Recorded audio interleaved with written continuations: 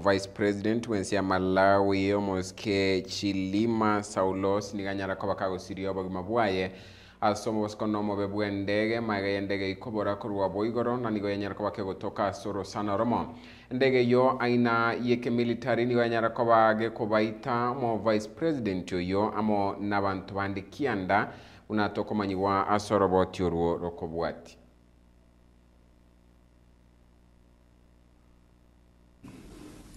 has found the aircraft near a hill in the Chikangawa forest, and they have found it completely destroyed with no survivors, as all passengers on board were killed on impact.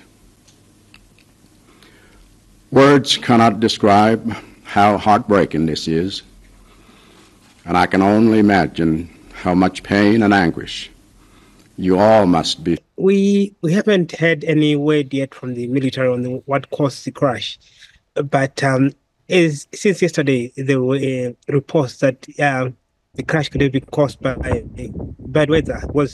I'd traveled up to the area yesterday for the same funeral that the vice president was supposed to attend, and there was terrible weather. There was actually heavy fog, and visibility was near impossible. So I think that could have been the main cause, that they were unable to maneuver around the area.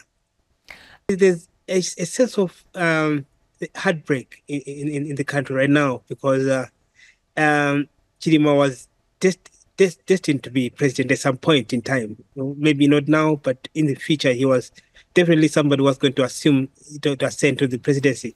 He served 2 terms so far as vice president, and people were quite aware of his capabilities. So there's quite a sense of devastation around the country that at the loss of such a the only other person who high-profile person who was on the aircraft was the former vice president, former first lady, Shanu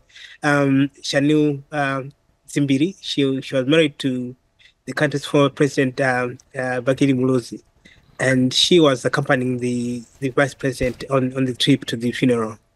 So the others were the president's entourage, the vice president's entourage, and some people from the military, because they were flying on a military plane.